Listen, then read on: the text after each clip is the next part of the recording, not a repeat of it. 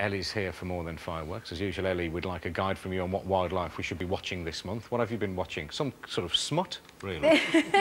As much innuendo as we can get in the animal world. Yeah. Red deers they're going through the rut. The stags are going through the rutting season. It's been going on for a month or so now, but it's a very spectacular display. OK. Let's take a look at it then. Ellie was keen for a closer look at this magnificent spectacle, and she knew exactly where to go to. The southwest of England is home to the largest population of red deer outside Scotland.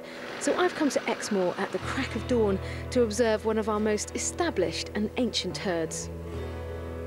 November is the mating season, or rut, making it the best time of year to see this most British of wildlife spectacles.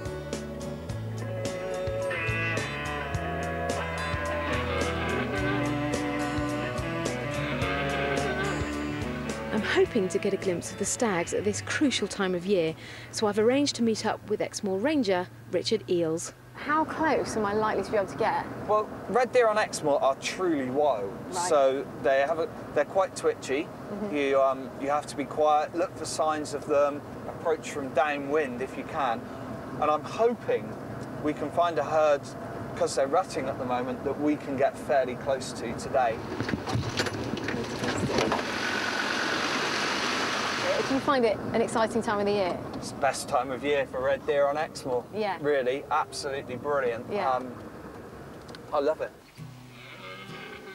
The rut lasts about 4 weeks over October and November.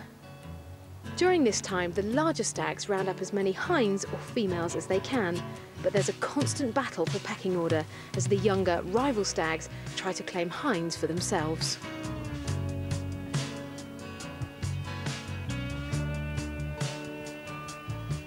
If you know where to look, evidence of the rut isn't too hard to find.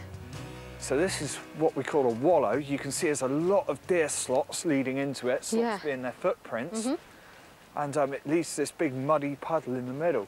And what happens is, it gets it all nice and muddy and wet, and then you can see these smoothed off edges where the stag's been rolling in it and spreading his scent all over his body. In order to attract females, the red stag about town has a rather pungent trick up his sleeve. They urinate in here, so you can have a smell of that. That's quite pokey. Well, that's the stag equivalent of cologne, and beautiful. Makes them more acceptable to all the ladies. Smell's really important as well, isn't it, for the hinds, because by smelling them, the stag can tell when they're ready. Yes, it's more a case of when they're urinating, he'll put his head down and you'll see him curl his lip up and show all his top teeth. And yeah, if the hind's ready, then she'll stand and he'll serve her. Juvenile males reach sexual maturity from around 2 years old, and during the rut, they will often attempt to mate with hinds much older than themselves. So he's up and about. He obviously fancies his chances here. This young stag clearly has designs on a lone hind.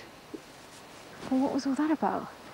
Basically, he's full of testosterone, and obviously the hind's a lot more dominant, and it's just her way of saying no. No chance. Bit of a box, on your way, and I think she got a message across loud and clear. I think she did. He is, unfortunately, not the big brute of a stag that she's looking for. Who can blame her?